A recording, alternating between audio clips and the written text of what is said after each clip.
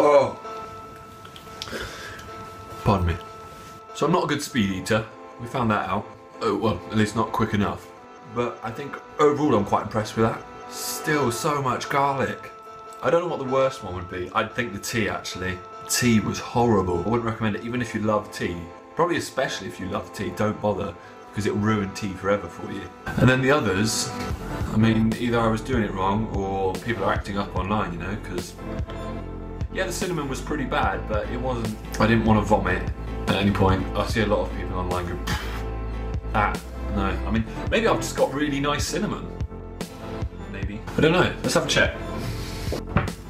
No, only cinnamon we've got. So that could be it. The garlic was pretty bad. Not as bad as I was expecting it to be. The Sprite and banana was fine. The Sprite, I think it's just hard to drink a litre of Sprite, you know? I don't think it's anything else. Bread. I mean, with this eating bread, I just couldn't eat it quickly enough. And then Sugar Rush challenge at the end. That was quite hard. If I'd done that first, it probably would have been easier. But after all of that other stuff, I just couldn't eat quickly enough. It's a shame. It is a shame. And the baby food seems like I've misunderstood that one. So that's my bad.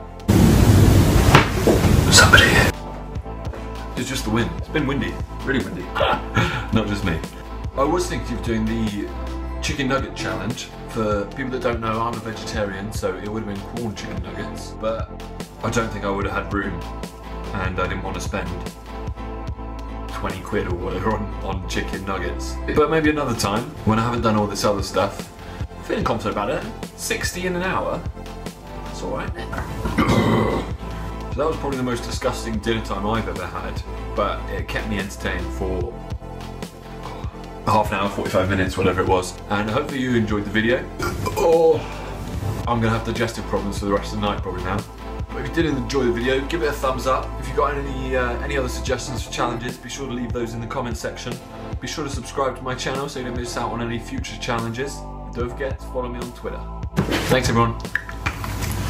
Now, I know she's got a grey beard, but this is a girl, aren't you? You're a girl. She's cute, isn't she? Oh, should I put you down?